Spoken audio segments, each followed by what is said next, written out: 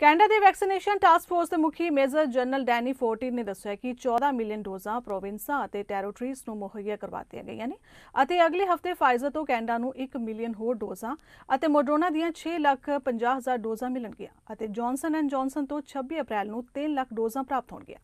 Major general ਅਨੁਸਾਰ Pfizer ਤੋਂ ਮਈ ਵਿੱਚ 2 ਮਿਲੀਅਨ ਡੋਜ਼ਾਂ ਹਰ ਹਫਤੇ ਪ੍ਰਾਪਤ ਹੋਣਗੀਆਂ ਅਤੇ ਮੋਡਰਨਾ ਦੀ ਸਪਲਾਈ ਘੱਟ ਰਹੇਗੀ ਕਿਉਂਕਿ ਉਹ ਪ੍ਰੋਡਕਸ਼ਨ ਵਧਾਉਣ ਨੂੰ ਲੈ ਕੇ ਅਸਮਰਥ ਦਿਖਾਈ ਦੇ ਰਿਹਾ ਹੈ।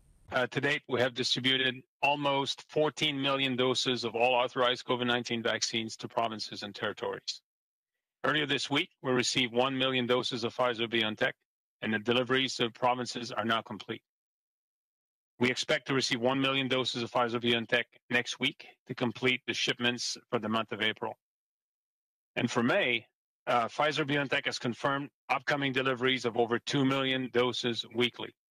In June, we can expect to receive around 2.4 million doses per week, and this would bring the total expected of Pfizer-BioNTech doses to over 24 million for this quarter alone.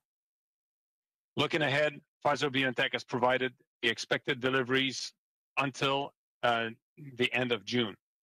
This will provide provinces with additional flexibility and planning their vaccination campaign from these updated allocation tables. And this information has also been shared online, and I invite Canadians to look at Canada.ca COVID-19 vaccine websites for more information.